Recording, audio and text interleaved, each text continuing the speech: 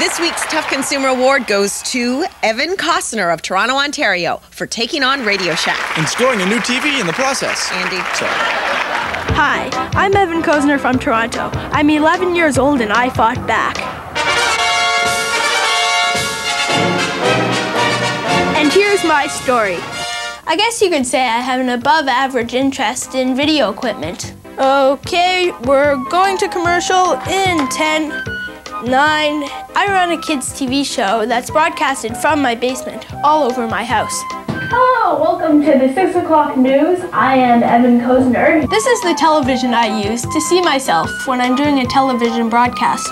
This TV plays a big role in my life. I use it a lot. Last summer I bought some batteries at Radio Shack for my little TV. A few weeks later, I found some white acid coming out of the back of my television. I called up the Radio Shack corporate offices because I saw it coming out of the batteries. They said they could try and refund my money and try and fix the TV. I brought the TV to a Radio Shack and they said they would get fixed within a week or two. After a couple more weeks, nobody had called me. So I was starting to wondering what's going on here. So I go over to Radio Shack.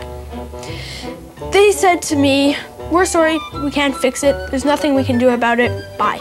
I called up the corporate offices again, and they said to me, "Go to whichever location you would like," and they would give me a refund. When I got there, they gave me the hardest time I've ever had in my whole life.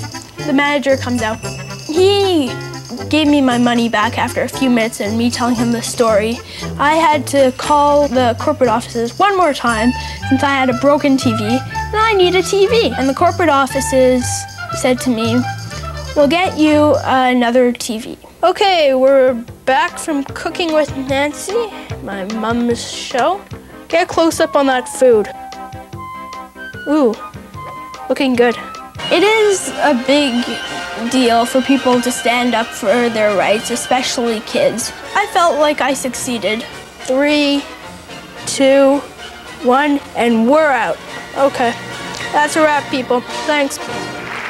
Congratulations, Evan, for your consumer diligence. We award you this excellent recycled rubber Street Sense bag. Have you been ripped off and fought back? Write us and you could be our next winner. Anna?